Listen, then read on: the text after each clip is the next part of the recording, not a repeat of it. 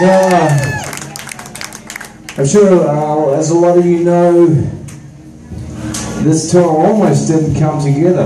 Were it not for my brother Garrett Whitlock coming in, following him down, we would not be playing tonight. You guys got more love for a minute? Come on, let me hear you! You know, we've obviously thought he was a fucking amazing drummer. And we couldn't believe when he came in and wanted to jam with us, man, so this is really special.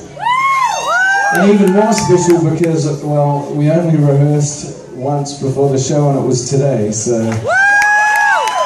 And that's not because we're fucking slack or anything, it's just because, well, we work our asses off, don't we? We try and write as much as well, literally, yeah, he does. But, so... This was the first time we played with Garrett, man, so give it up for him.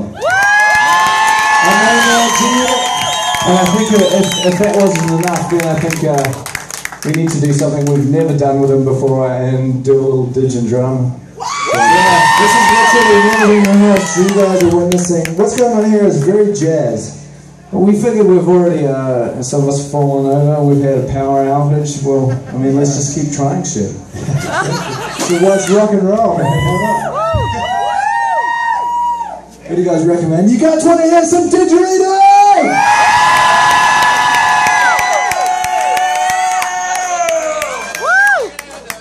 I want to hear some didgeridoo. These guys are just having a little powwow looking at a football there. Blue 42, right? I'm going to run around there and then he's going to pass to me. He's going to start playing and you're going to run off stage. Probably. Probably.